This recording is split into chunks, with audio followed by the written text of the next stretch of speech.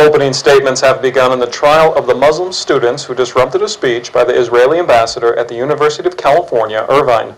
The students, known as the Irvine 11, are accused of repeatedly interrupting Michael Oren when he spoke on campus in February 2010.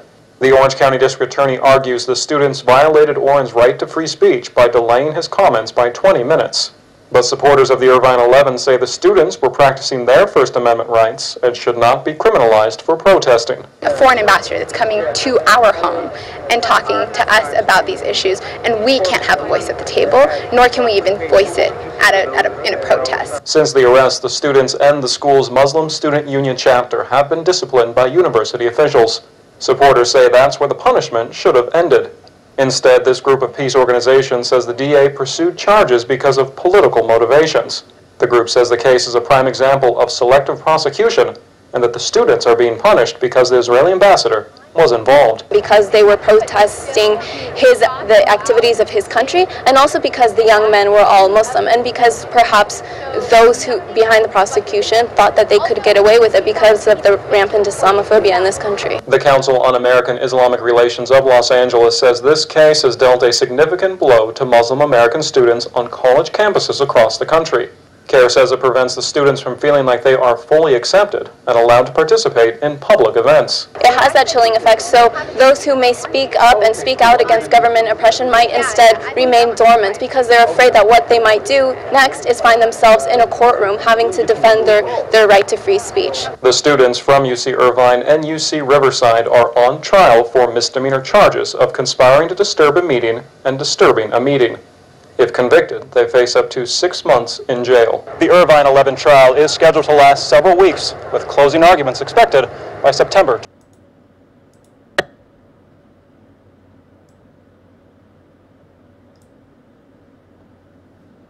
Vaccinations are beneficial and necessary. Mercury has been used by the medical profession for hundreds of years. And with mercury, we save 50 cents a shot. Those who claim to get sick from vaccines are what we call defective receptacles.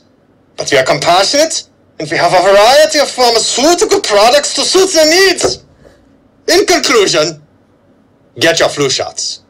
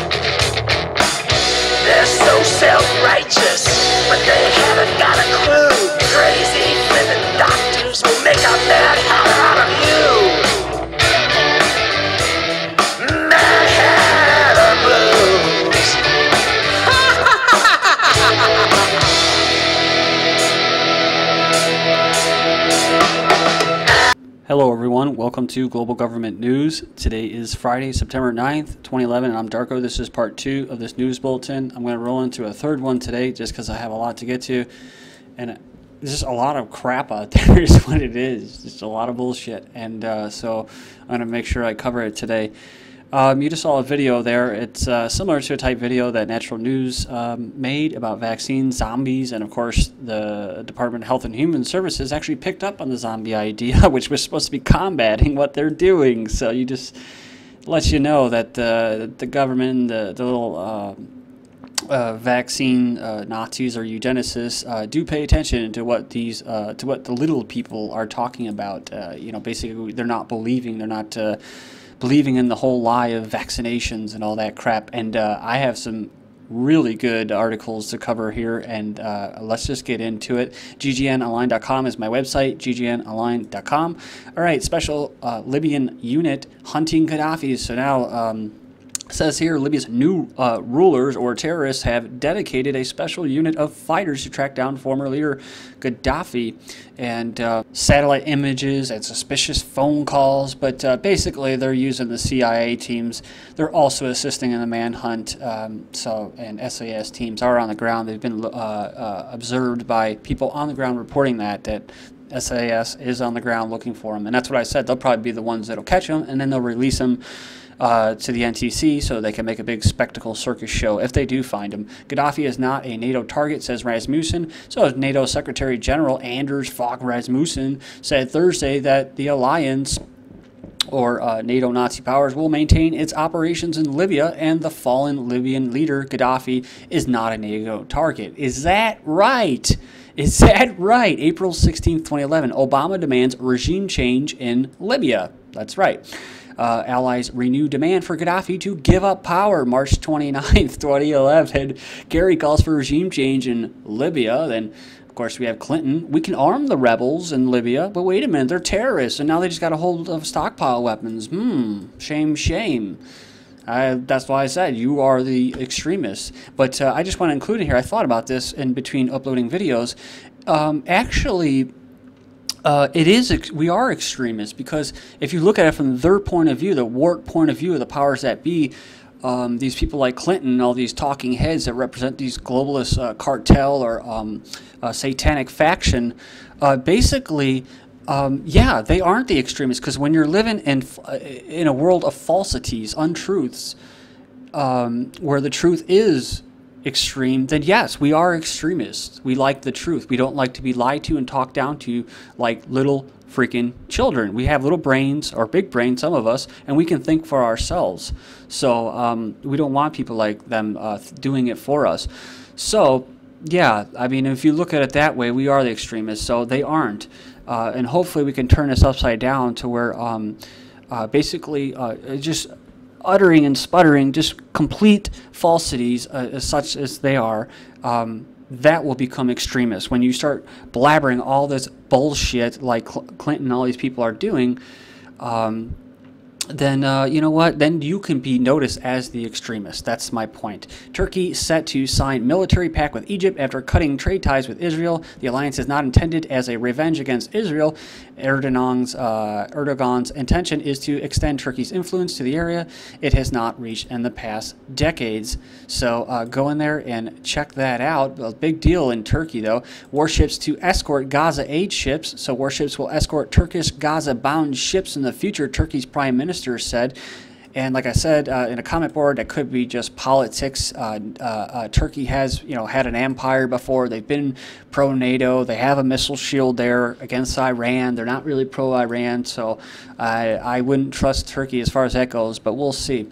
It says here, Israel foreign minister floats punishment for Turkey. So now they're going to punish Turkey, and it goes in here for what?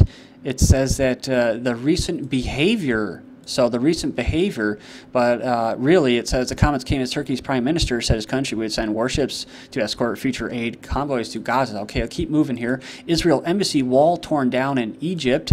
And then we have U.S. to veto Palestinian bid for statehood at the United Nations. Ex-NASA scientist admits offering secrets to Israel after FBI discover plot during tax probe. Then Iran, NATO missile battery in Turkey not helpful to regional security. Iran foreign ministry blasted the NATO plan for deploying this anti-ballistic missile system in Turkey. Then Iran's Ahmadinejad basically said Turkey is one of our brothers and close friends, but when enemies deploy a missile shield there and admit that this deployment is a measure against Iran, caution is necessary. And we move on here. Pakistan Prime Minister to visit Iran to close some ties. So big deal right there. Pakistan, Afghanistan, both anti-West now. I think they're really starting to stray. CIA accomplice kept from leaving Pakistan. So a doctor who helped CIA find Osama bin Farty Pants, or the big ghost bin Laden, who's been dead for 7 years, has been barred from leaving Pakistan. Commission investigated. And it says, of course, we had what? This phony vaccination program, right? And it was all to collect DNA, which is really, really evil. EU prepares new Syria sanctions and more sanctions for Syria. Saudis funding armed gangs in Syria. That's right. Syrian authorities say members of an armed gang arrested for carrying out terrorist operations in the country have confessed to receiving receiving funds from Saudi Arabia. So there you go. And they're also getting well equipped with weapons too. So not peaceful protesters once again. Teacher Mohammed quits for Somalia deputy prime minister. Remember I reported on this about how Somalia is going to have this new interim government after the CIA has been there and droning, and now they got this stage. It's a real famine. People are starving, but they're being used as political, like I said, political cannon fodder and stuff like that. The poor people in Kenya and Somalia. So, and now they have cholera. So just like Haiti. So another eugenics operation is what it is. But yeah, so here you go. It says here, a North London school teacher has resigned from his job after unexpectedly being appointed as a deputy prime minister of Somalia. So yeah, the Somalians' needs are really going to be met now. Somalia denies CIA rendition base in Mogadishu. Somalia has dismissed reports that the U.S. runs an underground detention center where CIA helps interrogate terror suspects in the capital. Then Iran to send 12th aid cargo to Somalia. That's right. They've been sending boatloads of aid to them.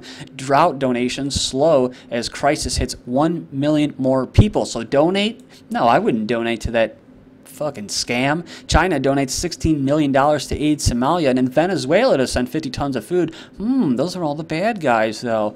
U.S. relaxes rules governing food aid to starving Somalis. They're going to let it go to the Al-Shabaab.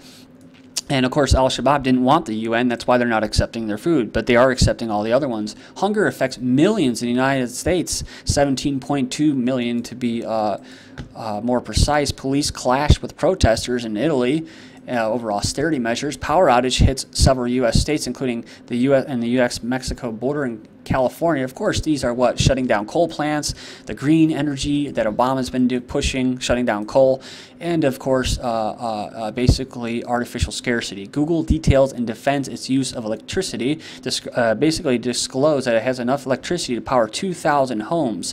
That's enough of Salt Lake City uses.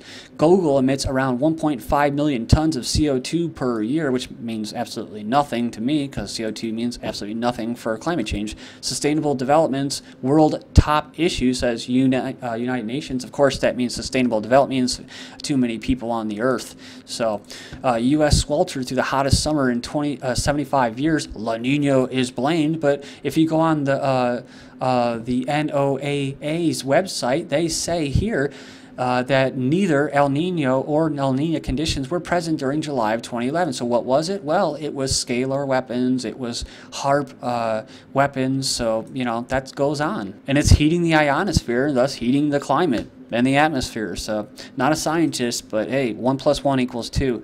But maybe if you live in Orwell's little farm, then maybe it doesn't. Heat wave makes July the hottest on record in Ann Arbor, Michigan. Then Da Vinci's sketch recreated on melting Arctic ice to get everybody to look. Oh, look at that. Well, they're doing that on purpose to make easier trade routes. That's speaking of artificial famine. Soon super rice to meet daily iron needs of undernourished basically victims, eugenics victims. They make GMO rice because they don't have enough iron. Well, why don't they have enough iron? Because of the eugenics that's already being carried out on them. Let's not look at the real fucking problems here. Prince Charles warns of 6th extinction event. I wonder why. Prince of Wales Charles endorses company offers homeopathic vaccines for polio, but Bill Gates pushes for vaccine and polio eradication for the 33-degree president. They both use the same thing. 33-degree president FDR. Imported polio virus leaves 1 infant dead. Says it's coming from Pakistan. But look at this. UNICEF polio eradication in Pakistan. I'm not shitting you. Right before Kenya polio alert issued after case in Najna. And then look at this. Kenya polio vaccination campaigns before. Nigeria governors launch polio vaccination campaign, but good old Nigerian parents refuse because they're smart. It says here Cuba is set to vaccinate 500,000 children against polio, and of course Florida had an outbreak too. So as BMJ had secret financial ties to Merck during publication of articles attacking Wakefield. That's the person that made the link to autism. Earlier this year, journal Autism Vaccine Study was a fraud. Well, was it? Scientists fear MMR linked to autism. Then new research says no link between MMR and autism. So you just like double think there, guys. Just, you know, if you don't want to trust me, trust your gut or just trust common sense, intuition. It says stay the hell away from these damn things, man. I mean, come on, just stay away from them. If people in Africa who are, quote, illiterate and poor can figure it out, I'm sure you can figure it out too. This is GGN, and I'm Darko. God bless.